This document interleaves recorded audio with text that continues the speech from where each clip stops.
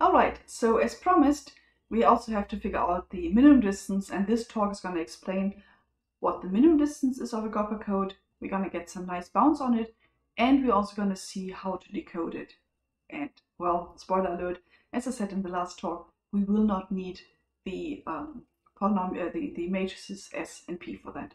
So we really can deal with the secret key just being the support and the Goppa polynomial. Alright, so as a short reminder, so the Goppa code gamma of L, G, L was the support, it was these n elements of f2 to the m, and G is the Goppa polynomial, which is some square field polynomial over f2 to the m, such that none of the elements of support is a root of G. And typically we pick G to be irreducible. Now in the definition of the code we use some S of C, that was this Ci over x minus ai, the sum of those, and that should be 0 mod g of x. But now we need to focus on the view of this as a polynomial, so I'm going to rename this as a polynomial s of x. So here's just the definition of what this s of x is. This is nothing but what I previously called uppercase S of the code word C, just now written as a polynomial. And then in order for this to be a code word, this C, this s of x has to be 0 modulo g of x. Now, if we're looking for the minimum distance, we're looking for words which have very few zeros, very few ones. So we know that the minimum distance, because it's a linear code, is equal to the minimum weight of any code word which is non-zero. Let's do some more transformations of this. So we'll bring everything on the same denominator. We don't know which CI's are 0, which ones are 1, so we'll just do a cross multiplication of all the denominators. So that's the product from 1 till n of the x minus ai. And then the numerators will just be multiplied by, well, the rest of this product. So exactly those x minus ai where j is not equal to the I that we have in the sum. We do know that we can invert everything, and we also, that was part of the conditions of how we chose the polynomial support. And so we know that the denominator, even this product of all the denominators, is co-prime to g of x. So if this thing has to be 0 mod g of x, then we know it's the numerator, not the denominator, which achieves this. So g of x must divide this big sum ci times the products of x minus aj. Okay, so now we're going for a C which has a small weight. So in particular, let's assume that the weight would be less than the degree of G. We're trying to get a lower bound on the minimum weight, and so let's first assume we have an upper bound that it's less than T. Okay, so those were Ci is 0, which is, well, all but W of these.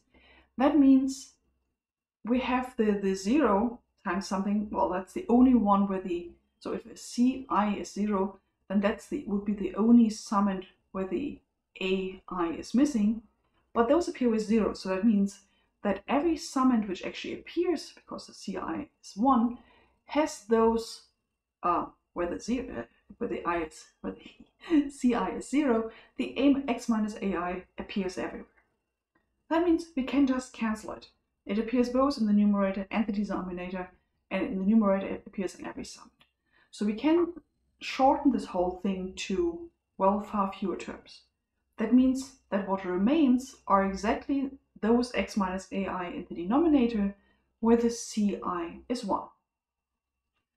So the denominator now becomes the product over all of those i's where Ci is 1 of x minus ai. Well, C is supposed to have weight W, and that means that the denominator now has degree W. When you look at the numerator, well, we now cancelled a whole bunch of things, but we cancelled them pairwise. And the numerator always has degree 1 less than the denominator. So the numerator has degree W minus 1. That's exactly how many pieces we've put in there. And since it's a monic polynomial, there will not be a cancellation on the top term, so it's exactly degree W minus 1. And so we're having that the degree of the numerator, of the denominator, is W minus 1, And we know that the degree of g was at least w. So there was this upper bound on that. So the degree of g is at least, well, is equal to t, which is larger or equal to w. So if we have something which is 0 and of degree, well, degree 0 modular polynomial of degree at least w, but it has degree w minus 1, that means it has to be 0 without the reduction modular g. So that means we're currently looking at a 0 denominator.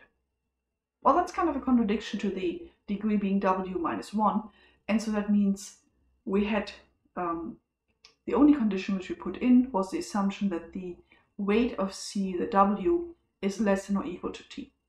So from this contradiction, we're getting that the degree must have been at least the degree of g, so that the weight of c must be larger or equal to t plus 1. Okay, so at this point, we have used some properties of Goppa codes, namely, well, this definition, but we haven't used anything specific over the defined field or where those things are defined.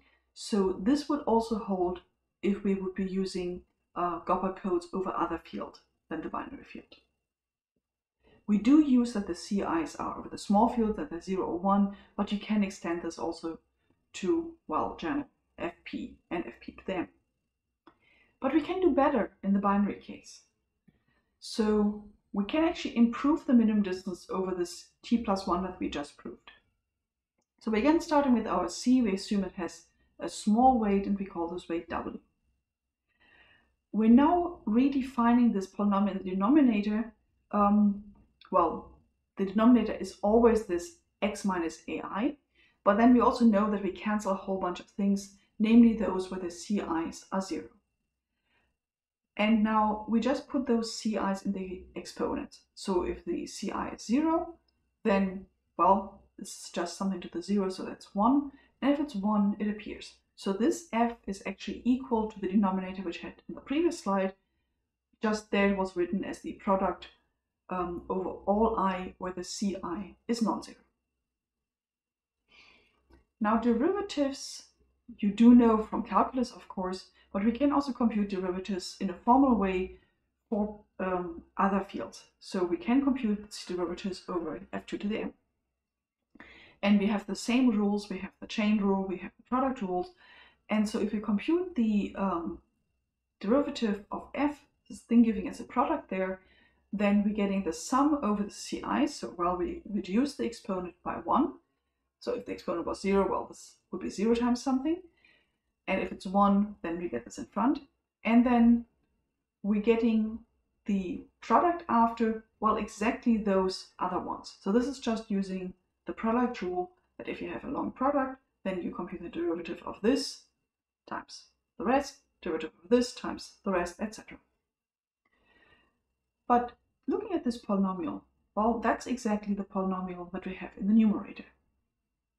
I am using there that I'm reducing ci by 1, so if it was 1, it goes away. If it was 0, well, I don't want to write a minus 1 because that would be wrong, but then the ci is 0, so I will be multiplying by 0, and so this is a valid expression. And so this s of x from the previous slide can also be written as the f prime divided by f. And then the condition is that that is congruent to 0 modulo g of x. As we had argued before, the f of x is co-prime to g, so this being 0 mod g of x means that g divides f prime. We can now dive a bit more into what derivatives actually do over the finite field f2 to the m. So if you're looking at the individual monomials in this polynomial, so if you have a monomial with an odd exponent, well, derivative rules are the same as what you learn in calculus. So you're taking the exponent of x, you're putting it in front, and you're reducing the exponent from it. So if it was an odd number, then that becomes 1 mod 2.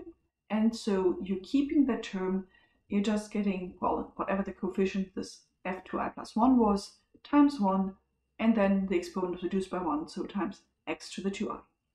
But if you had an even exponent, so you have f2i x to the power 2i, then the coefficient gets multiplied by 0 because, well, 2i is 0 mod 2. And so all the even degree terms disappear. The odd degree terms lead to an even degree term in the derivative. So f prime contains basically only every second term and only those which have even degree. Also, well, the degree is at least one less than it was before.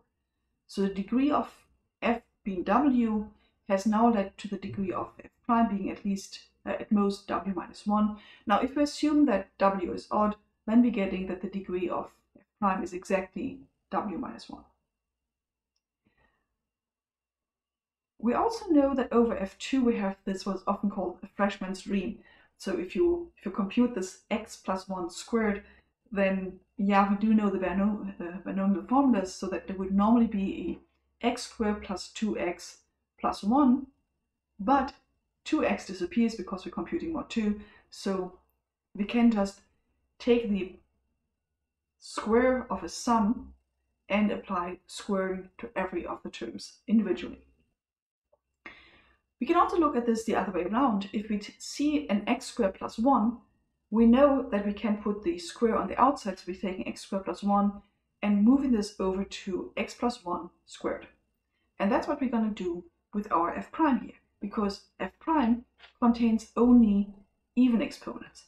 So our f prime here, well, if we write it now so that we get exactly, well, we can show that these are even exponents. So the degree of f prime being w minus 1, w was odd, so w minus 1 is even. So having the sum from 0 till w minus 1 over 2.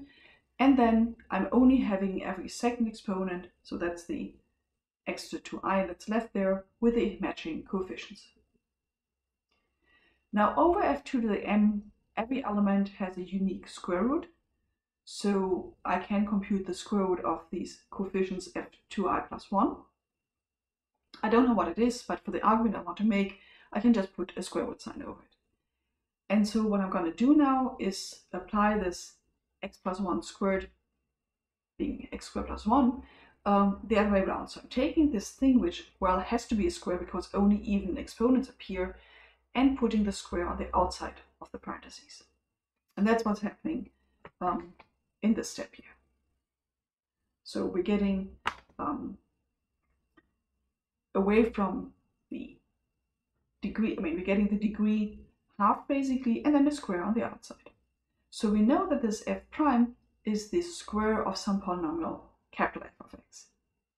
And now we come to the point where I need that g is square free, namely if g, well, this f prime is supposed to be congruent to 0 mod g, so also f square, capital F square has to be 0 mod g, but since g is square free, this also means that g itself divides f, not just f squared. And so that means that f has to have degree larger than what the degree of g is. So I'm getting a nicer bound on the minimum distance here, namely that the 2t, that the, well, g has degree t, so the minimum distance is at least 2t plus 1. The plus 1 comes from the degree of f prime being 1 less than w, and so w is, well, 1 more than 2 times t. Right, this is a lower bound. We don't actually know exactly what the Goppa code has, but this is a nice lower bound that we will be using for our estimations. So you can always hope that you have a better bound, but 2t plus 1 is good enough. So finally, how do you decode such a code? The only thing we've seen so far is Hamming codes where I said, well, you can search for your syndrome and then you hope to find it, but that of course only helps if you have just one error. And here, well, if the minimum distance is 2t plus 1, then we can correct t errors. And typically we're going to choose t much, much larger. Remember the original parameters for McLeese had t being 50, so we need to be able to efficiently correct 50 errors on this. And nowadays, well, we're even having something like 112, 113 errors. Okay, so now the third name for the same polynomial, so we've been using c of s of c, s of x, f of x, And now in the decoding algorithms, we typically call this thing sigma. I'm giving it a new name because it is written in a slightly different form. But this is going to be exactly the same polynomial that we have now seen on the previous slides. So this is called the error-located polynomial, and it's the product over the x minus ai, exactly those ai included where the error vector is non-zero. Well, we had this for C rather than for E. This is a syndrome decoding algorithm, so we can't actually retrieve C, we can only ever retrieve E. But then, well, that is also what matters in the meter-writer system and also what matters in syndrome decoding, so you want to get the E. Okay, so this is similar to the polynomial that we had before in the denominator, except for this time, well, it's an error, so it has weight smaller than the minimum distance. So we can correct up to t errors for guarantee, and so this is typically going to have t terms. And that's another reason for giving it a new name. Now, if somebody magically gave us the sigma of x, this error-located polynomial, then we can recover all the error positions by just factoring it. So say this is a degree 50 polynomial, and if we factor this into its linear parts, I mean, all of those are defined over this f2 to the m, then we just find exactly the ai's as roots in those positions where there's an error. And then we remember what our L, the support, was like, where this ai is sitting, and then we know it's a position in those, it's an error in the position I. Now we're going to do some more magic of finding fields and derivatives and what have you not. So we're going to split our sigma into odd and even terms. That we can do. So we're calling the even term part A and the odd term part B. And we're using the same trick as on the previous slide to put the square on the outside of those terms. So if we take the even degree terms, then we group them and we put the square on the outside. So the A, the capital A there, is actually the square root of the sum of the even terms, and the B there is the square root of the sum of the odd terms, well, the x put on the outside. Knowing that this is the same as the f on the previous slide, we also know that the s of x, the syndrome polynomial, can be written as sigma prime divided by sigma, and that the sigma prime includes just the odd terms. And well, okay, now we have written it there, the x disappears in the derivative, so sigma prime is just b squared. And now we're just going to do some fairly simple rearrangement. So if we know that sigma prime is equal to b squared and s is equal to sigma prime divided by sigma, then, well, we're moving the sigma on the other side, so we're getting sigma times s is equal to sigma prime, which is equal to b squared. And then we're expanding the sigma again into the a squared plus b squared, x times b squared, and so that gives us the first equation there. And then we're sorting everything by the multiples of b squared and by the multiples of a squared. So we're getting that b squared times x plus 1 over s of x is equal to a squared. Now the a squared and the b squared, well, we don't know those. If we had them, then we would be having sigma. But the part that b squared is multiplied, this x plus 1 over s of x, the s of x we can actually compute. That is the syndrome polynomial. That is taking the syndrome that we have and, well, computing it mod x as a polynomial in x. And so we know it's non-zero, and so it has some degree t that we, well, find the errors in. Okay, so taking the square root of everything, again, over binary field square roots are unique, so we're getting that the a is equal to b times the square root of this term there, so there's a v that I introduced. And then this is an application of continued fractions, which you may or may not have seen. If you have seen it, then okay, you know how to get a and b from v and g. If you don't know, well, I'm going to give a short explanation using the, well, assumption that you know how to compute extended Euclidean algorithm steps. Also note that v of x we can compute with the public values. So this is well, x plus 1 over x, this is where the continued fraction comes in, but it's computed modulo g of x. So we can, well, take those elements and compute everything mod g of x. And then when you do a GCD computation, so we're inputting v and g, computing the GCD, then we're starting by taking, so the part where the a is sitting there, that will always be a valid linear combination of some multiple of v and some multiple of g. But we're starting with trivial combinations. We're saying that 1 times g is g, or 1 times v is v. And then we start combining those. And then what happens is that the degrees of the parts in front of the g and the v increases, and the degree on the a part, so on the left-hand side here, goes down. And so when you're doing a full GCD computation, well, we know that g is typically is reducible, so we know that if we're going all the way to the GCD, then the a of x is going to be 1, and the degree of this position b there is going to be at most the degree of g minus 1, and the part of h is going to be the degree of v, well, 1 less than that.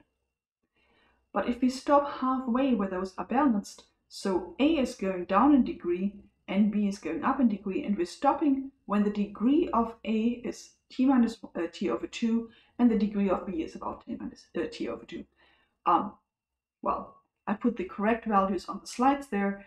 This comes from knowing that the sigma has degree t, and we have split it into the odd and the even terms. So if it's, say, if t is even, then the first, so the highest degree term is going to be in the a. If the degree of sigma, so if t is odd, then the highest term is going to be in the x times b squared. And so, well, the x goes away, that's why there's a t minus 1. Okay, so that's a, well, you have seen the extended Euclidean algorithm, so this is a fairly simple algorithm to implement. You just need to know when to stop, and then just, well, watch your degrees increase, decrease, and you're getting the a and the b. Once you have the a and the b, you can square the a, you can square the b, multiply by x, so you're getting your sigma, and then you're back to where I said at the beginning. If we had the sigma, then we could just factor it and get the positions. So this is how you decode a Goppa code without knowing anything about the matrix. So we do not need to store the public key matrix in order to be able to decode it. We only need to remember the order in support, because, well, that will tell us where this ai is sitting once we figure out ai is the root of the polynomial of sigma. And we need to have g, of course.